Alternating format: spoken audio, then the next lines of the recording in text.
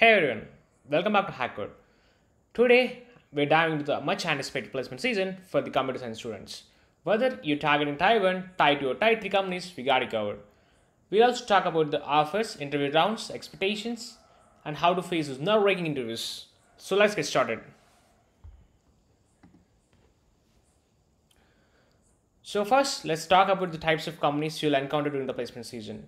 Companies are generally classified into three types, or we can say tiers. So Tier 1 companies, these are the top gains like Google, Microsoft, Amazon and Facebook.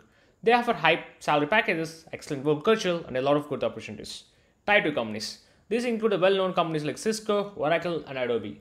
So they offer good compensation and great learning experiences. Tier 3 companies, so these are the startup and smaller companies that offer lower packages but can provide a substantial hands-on experience and learning.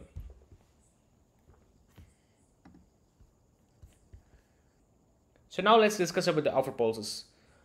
Typically, universities have a policy where the students can accept only one offer from a Tier 1 or Tier 2 companies.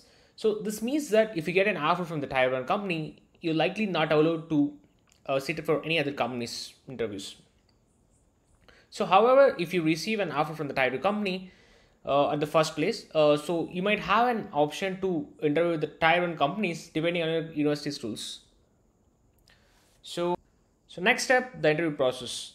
The most companies have a multi-round interview process, which generally includes the first is aptitude test. So this is a filtering round. So companies use this to access your problem-solving skills, logical reasoning, and sometimes basic coding skills. Some companies may require a minimum CGPA to even sit for this test. So that's why we have it CGPA filtration as the first phase. And the next is technical interviews. These rounds focus on your core computer science knowledge. Expect the questions on data structures, algorithms, system design, and sometimes domain-specific questions depending on the company.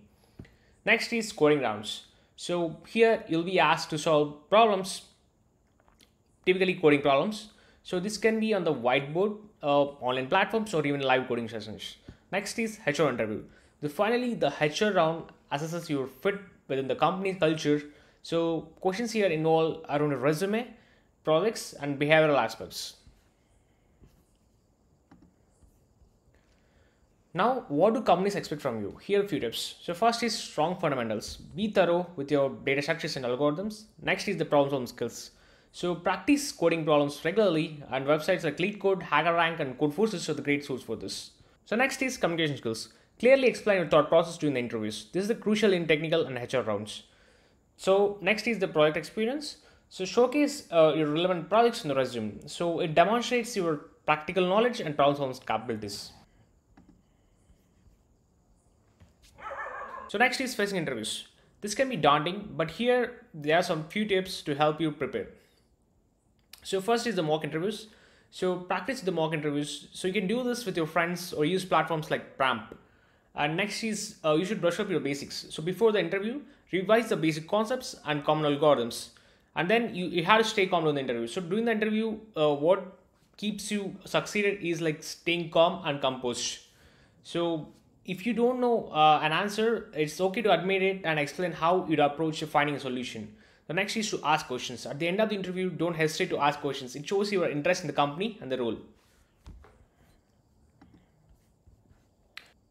And there you have it, a complete guide to navigating the placement season. Remember, preparation is key and confidence is the best companion. If you found this video helpful, make sure to like, share and subscribe to HackCode for more such insights. Good luck with your placements.